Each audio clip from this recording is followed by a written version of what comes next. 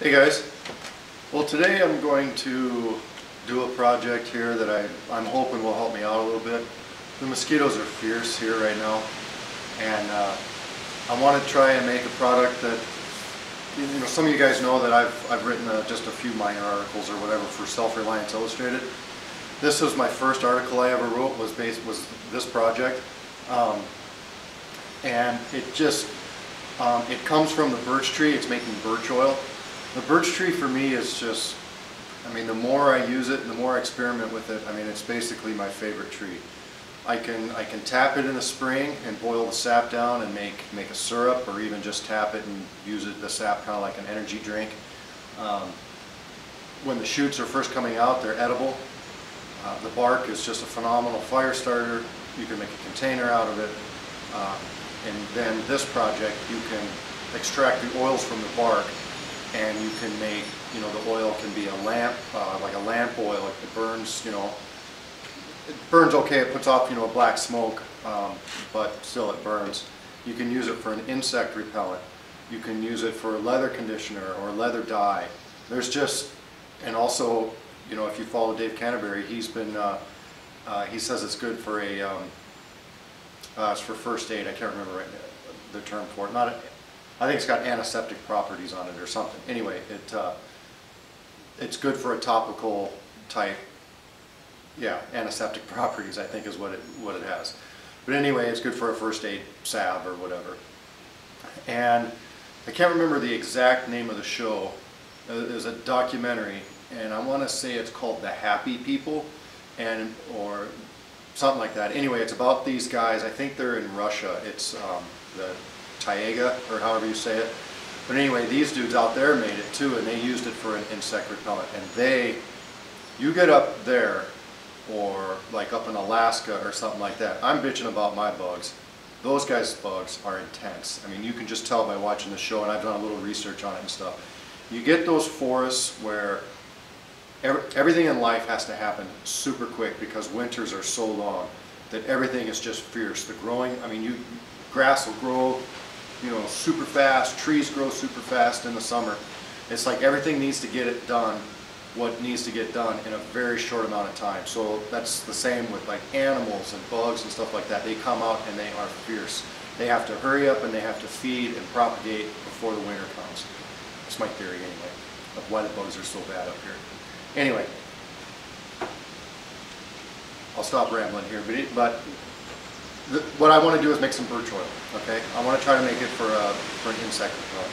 Let me reset up the camera here, and I'll take you through the equipment. This is how I researched and stuff, and this is how I made it for the article. First off, I thought I'd just show you the issue here. It's issue 13, March of April last year, 2013. So, like I said, it's not like it's a masterpiece or anything, but I thought it was kind of cool. So this is my article, How to Make Birch Oil. Just kind of go through the process of making it and stuff. I will, I realize that a lot of people don't get this magazine, and so I'm going to show you the method that I used for writing that article. Alright guys, so this is how I researched on how to make it. First of all, I've got just a little soup can type thing. This has actually had enchilada sauce in it. This is going to be the receptacle that I'm going to catch the birch oil in. And then to do the burn in, I've got a gallon paint can. I just bought this one. You can buy empty ones at like Home Depot or whatever. Otherwise you could obviously use one that had paint in it if you cleaned it out real good. So I didn't realize, but I had stored this thing full of birch bark. So when I went out to go grab this here, I noticed it's already got a ton of birch bark in it. You poke a hole in the bottom, okay? You want to make sure you poke this hole from the inside out so that it doesn't have like a little ridge to make so the birch oil won't pour out. So in other words, the ridge is on this side of it. When I do this, I'll take this to my birch log or something. I always use downed or dead stuff, never take the birch bark off a live tree. It'll kill it, or at the very least it'll make it look like crap. But I'll take my paint can out into the woods or take a tape measure or something, and I'll score the log. Like if this was the log, I would score it on both sides, and then I would peel the bark off. Now that's the same size as my paint can. And I'll roll all those layers of bark inside of here. Okay? Random pieces of bark. You don't have to be real clean about it, you just got to put a lot of bark in here. And I've done that to the outside, and then on the inside and the middle, whatever space was left, I just crammed bark in here. It takes a lot of bark, you're not going to get that much oil. You're probably going to get this much oil out of a whole paint container of birch bark. So sure, you could do it on a smaller smaller scale, you know, you're just not going to get as much birch bark. And I was going to use this as my receiving receptacle, you know, in other words, having the oil go down inside of it. But it looks to me like it's got some sort of coating on the inside of it, and I want to try to get the oil as clean as possible. And obviously my paint can has this. Maybe, you know, if you want to be totally chemical free or something like that, you might want to put this and do a burn, an initial burn in, and then scrape it all out real good and then do your burn. I guess I'm not that worried about it. So anyway, I've got this. I'm going to seal this lid, and we're going to take it outside and get set up. It's been raining and storming here like crazy, so hopefully the ground isn't too wet to make this happen. I think it'll be okay, but anyway, take this outside to the burn pit. Alright guys, I know the wind's bad and I'm sorry about that, but you know, we're right at the tail end of the storm here. So I buried my soup can down on the bottom of this hole. This hole is probably 1.5 feet, maybe 2 feet wide, maybe a foot deep, something like that. All that water that's down in there, I'm hoping that won't increase the burn time, but I'm sure it probably will, but you know, I'm hoping it's not too super critical. Anyway, now I'm going to take my other paint can, which I'm going to grab right now. Hold on.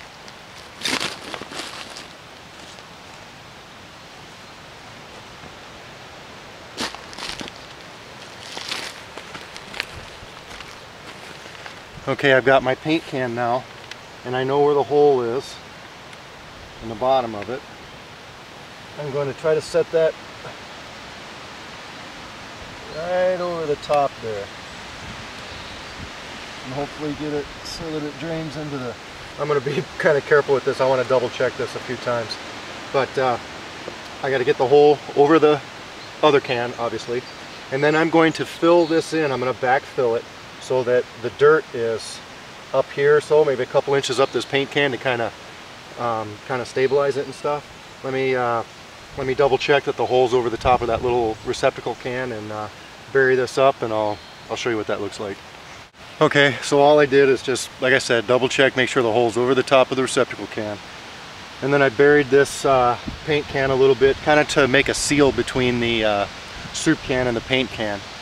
Also, when you do this, especially if you were to do this with something that does not... Alright, sorry about that, I'll try to edit that out. If you were to do this with something that does not have a tight fitting lid, you're going to want to put a rock on top of the lid. And I'm going to do it anyway, just in case. You got to be careful though, because when this heats up, it makes the tin, or makes the metal really soft, so you can cave in and kind of ruin your work here. So now I'm just going to try to find some dry wood, and I'm not going to get real bushcrafty about it. I'm going to use some paper and stuff and get a fire started. I'm going to let this burn probably for 2 hours, and I'll get back with you. Okay, I would have liked those coals to get, or I want those coals to get down around that paint can. You can see it's kind of not doing that, but this wood is super wet, but hopefully now I got enough fuel on there, it'll take off, and then this fire will collapse around that paint can and really get a good burn. So, alright, get back with you. Okay guys, well, it's been almost 2 hours, just 10 minutes shy of 2 hours, and I was going to let it cook for a little bit longer, but I don't think that wet ground really hurt anything. I think it just kind of cooled the product when it went into the soup can, so I want to pull it off of here. When I did this the first time, well, I've only done it one other time, but when I did it and I cooked it for 2 hours, in the bottom of the jar there was a lot of, not a lot, but there was a couple chunks of tar. When you boil this birch oil down even further, you can actually make tar out of it, which is a good waterproofer, you know. I think that when they made birch bark canoes and stuff like that, they may have used some of that stuff to waterproof it. Otherwise, I've heard you can waterproof like boots and stuff, you know. It's just a general purpose waterproofer. But I don't want that tar in the bottom of it, or as little as possible. I want mostly the oil. So I think it's been cooking for long enough. So I'm just going to kind of separate the stuff and let it cool down.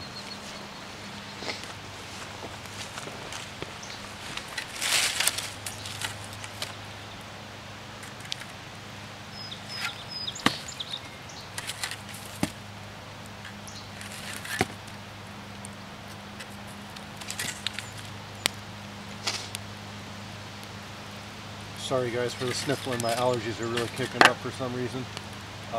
I want to be real careful with this that I don't knock that paint can over. I don't want to get a bunch of crap in my finished product. It's super windy here today, so hopefully you can hear me.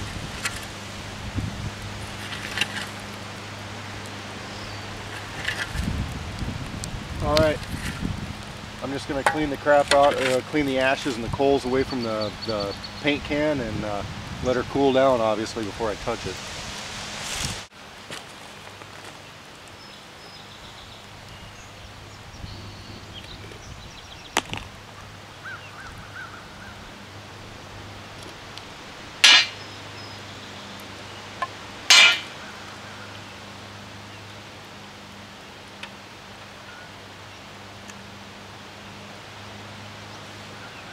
Nice.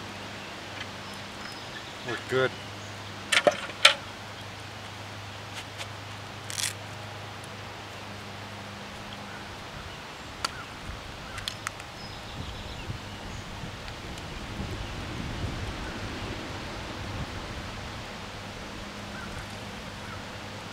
All right. Got a bit there.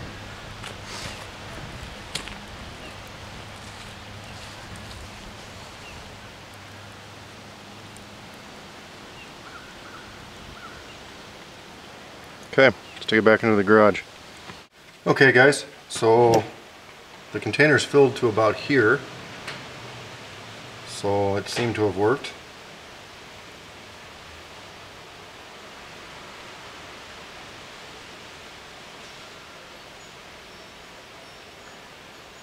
And I didn't get any of that tar like I did the time before, so it's all pure oil.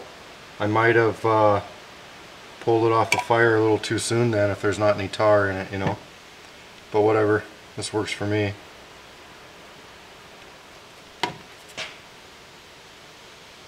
It's a very intense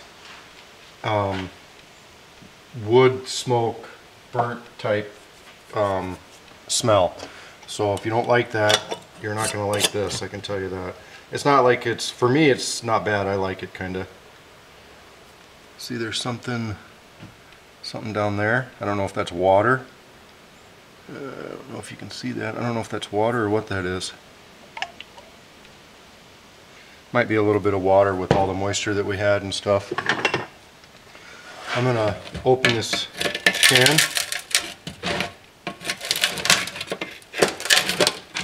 And I did not need the rock on it. You can, I mean, it's totally sealed. Super, I don't want to say fragile, but I mean it's really bending a lot. I mean, sticking something like this in the fire is not exactly good for the integrity of the metal, but it's just a paint can.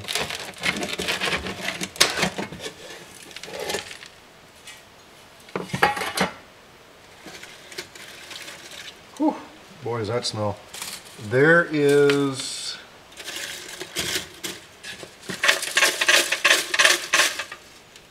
maybe a little bit more viable material in there. I might have been able to leave that on there. Let's check this out here. Oh yeah. Yeah, I could have left that longer. There's a little bit of gummy crap in here. Okay. This oil all could have been leached out of there. So I didn't leave it on the burn for long enough. but that's alright. I got some out of it. Yeah. So, whatever. When I first did this, I looked at this and I thought, wow, that would be great char. But I'll try it with a ferro rod here real quick. See if I can, ooh, got it all over my screwdriver. Let's see if my screwdriver will work. Nope. But it doesn't work.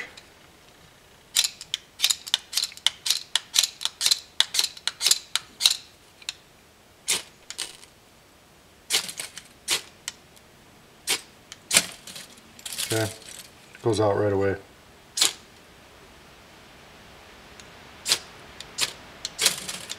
Whatever. It's all, it's not char. Oops. So, anyway, I could have left it on there a little bit longer. I've got some gummy crap in here, but whatever. Okay, that's it, guys. That's birch oil.